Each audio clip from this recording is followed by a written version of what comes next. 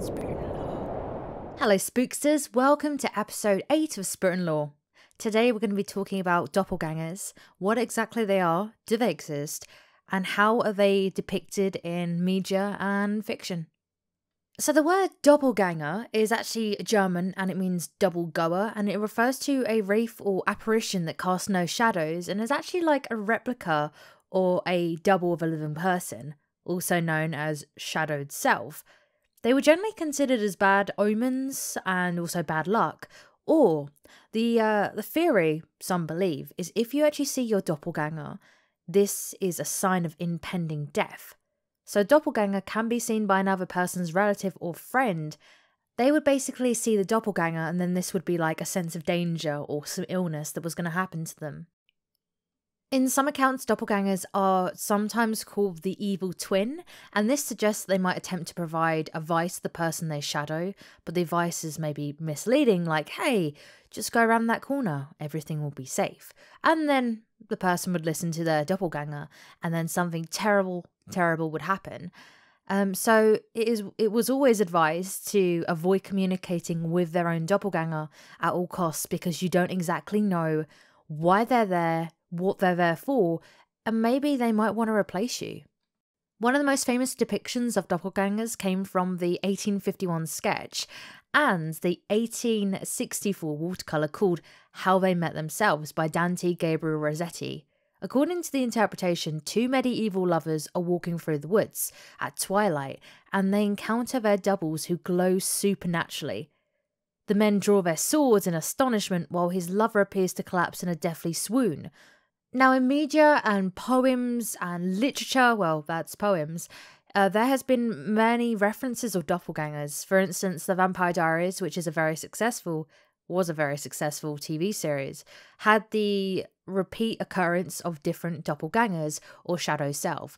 Now, doppelgangers were, spoiler alert, of the main character, Elena Gilbert, and of Stefan Salvatore. They always had doppelgangers throughout the series.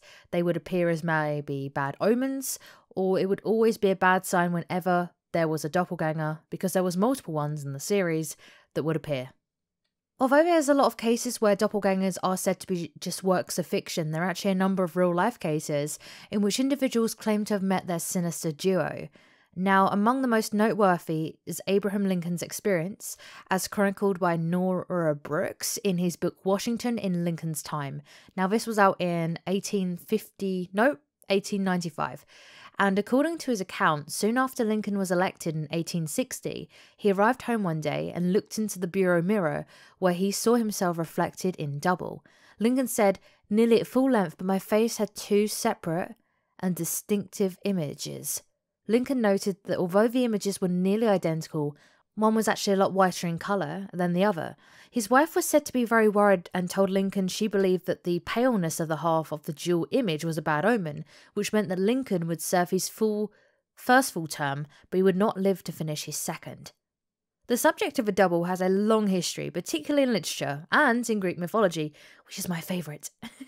Narcissus, which we actually mentioned in the last episode, falls in love with his reflection. See, you like how I did that little transition between podcast episodes? And in Gothic tales, such as Edgar Allan Poe's William Wilson, James Hogg's private memoirs, and Confessions of a Justified Sinner. Then we have other works like Elizabeth Gekell's The Poor Clare, hey, that's my last name, which was out in 1856, and even Hans Christian Andersen's lesser-read fairy tale, The Shadow. Characters are haunted and followed by their own malevolent likeness. However, the mythology of spirit doubles has far more ancient origins. So one of the first and earliest references may have actually been in the Zoroastrian branch of Zoroastrianism. I'm probably not saying it right, but I gave it a good attempt. This sect distilled the general abstract duality of that word, into a concept of manifested twins born of a time. Now it mentions the shadow, double, and the copies. The word doppelganger isn't used, but it does reference the kind of idea of having a shadow self. Then if we go all the way to Norse folklore, it describes entities known as Vargada, ghostly beings that precede their living counterparts, taking their places at various activities and performing their actions in advance.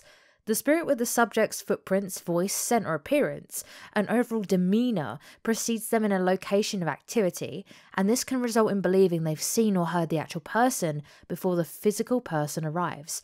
This bears a subtle difference from a doppelganger with a less sinister connotation. So people from Orkney Islands in Scotland feared small, fairly light creatures called trowels, according to a legend. Trowels would give birth to children who would adapt to being sickly. Now, pregnant women were carefully guarded from the trowels, who would often steal healthy human babies and replace them with their own children, known as changelings, who would transform into exact replicas of the stolen children. Oh, that's really creepy. I'm looking at a creepy image right now of this legend, and it just shows like a demon hooved, like bringing this healthy baby away and changing the babies between each other. Oh, I forgot to mention there's another media reference in Orphan Black, which is all about doppelgangers as well. The whole series is about doppelgangers. One of the opening scenes is the main character being at a train station and then seeing someone that looks exactly like her, but before she gets the full kind of face of her, this doppelganger falls into a train and kills herself. Now, you've probably experienced at some point or another in life someone telling you they saw someone who looked exactly like you, or perhaps they thought they knew who that person was. Today we use the term doppelganger, and we casually refer to this as a twin stranger or a random person who just happens to weirdly look a lot like people. And we also see this in a lot of celebrities looking like each other. This might be because the world of Hollywood wants a specific look, and that's why they hire some people that look exactly the same, because that is the look they're going for. For instance, we have some copies of people in the famous world of Hollywood. We've got Ryan Reynolds and Ryan Gosling that look very similar. We have Katy Perry and Zooey Deschanel that look very similar. I'm trying to think of other people. If you type it in Google, you're going to find, if you type in doppelgangers or twin celebrities, you'll find a lot of people that look exactly the same as other people, but they are not related in any way. I can't believe I'm forgetting so many examples in film. Oh, gosh darn it. Okay, so the most recent film and example of doppelgangers would be Jordan Peele's Us. He originally did the film Get Out, and I recently watched Us, so I don't know why I didn't bring that up. And then, as I mentioned, we have The Vampire Diaries.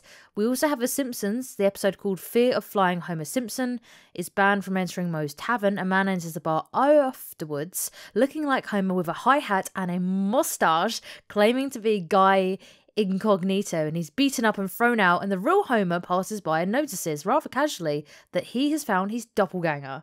So it has been shown in other things that I haven't mentioned before. Now, what exactly do you think a doppelganger is? Do you think it might be maybe our alter ego, our shadow self? Do you think it's actually real? And then also, in scientific terms, there's actually what is it called? I think it's hydrotroscopy. It's a term used in neurology for hallucinations, or seeing one's body in a distance, and it can occur as a symptom of schizophrenia and epilepsy. And it is considered a possible explanation of the doppelganger phenomena. Now, whilst we're doing this, I want to see, I think last time I checked, there's actually some websites online where you can try to find your doppelganger. Now, would you want to find your doppelganger? Bearing in mind that there has been some words here and there that if you see your doppelganger, it's a bad omen, it's bad news. Do you think it's bad news, good news? Do you think it's real?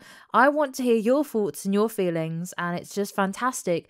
Coming back to Spirit and Law, there will be more scheduled recordings here and there. I'll try to fit them in as fast as I can. And yeah, I hope you've enjoyed this episode, and thank you for listening to Spirit and Law episode 8. See you later.